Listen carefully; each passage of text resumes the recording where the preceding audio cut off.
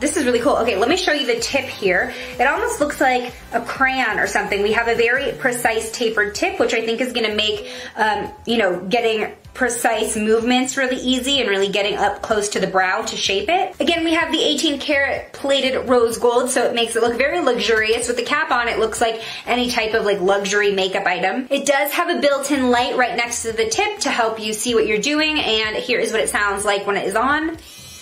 And you can see the tip light up. So just like the other Finishing Touch Flawless Hair Removal Tools, this is supposed to be gentle on all skin types and hypoallergenic, so that makes it great for sensitive skin. Specifically, I actually do have very sensitive skin around my eyes, so that is something that I consider when I do my brows and what tools I use to do them. And just like the facial hair removal tool, this one is dermatologist approved, so that makes me very happy. Now, my brow routine usually does consist of plucking stray brow hairs, which isn't very comfortable, but I found it to be the most effective to get that clean look. But this is supposed to do the job painlessly, so I'm very excited to see how that works out. So let's stop talking about it. Let's just try it. Let's see if it works. I've been very happy with my other two Finishing Touch Flawless products, so if this one works out, then we've hit the trifecta.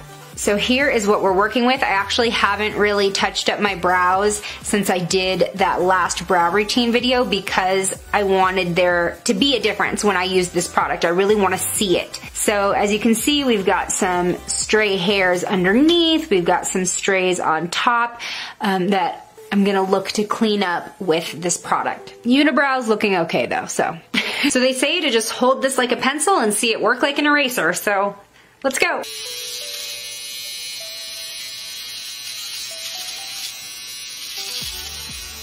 Ooh.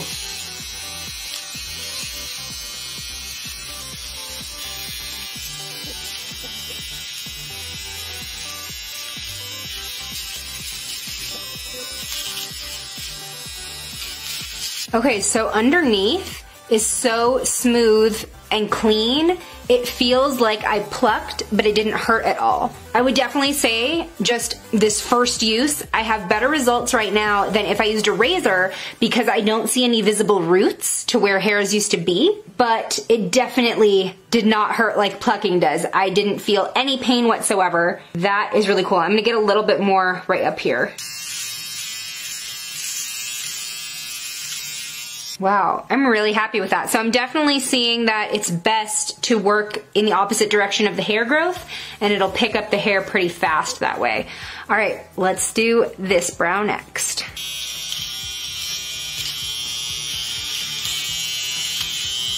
Wow, that was fast, okay.